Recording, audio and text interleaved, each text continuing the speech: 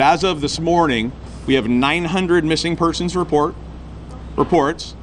We have found 437 of them safe.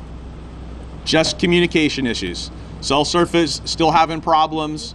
People have been evacuated from multiple areas. They're just not connecting with their family. So 437 of the 900 are safe.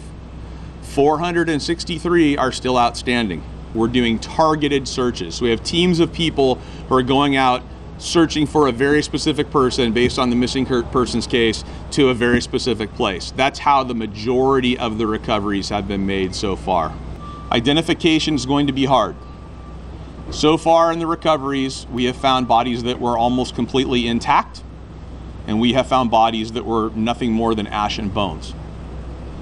One of the ways that we make IDs in those cases is through medical devices. So there have been IDs in this case in a pile of ash and bones where there was a piece of metal left from somebody's surgery, like a hip replacement, with an ID number on it, and that helped us ID the person. So I'm sorry to have to tell you that, but that is what we're faced with in this fire as far as identifying people and recovering people. And that is why identification might take a long time in some of the cases. What I can tell you is we will do everything in our power to locate all of the missing people.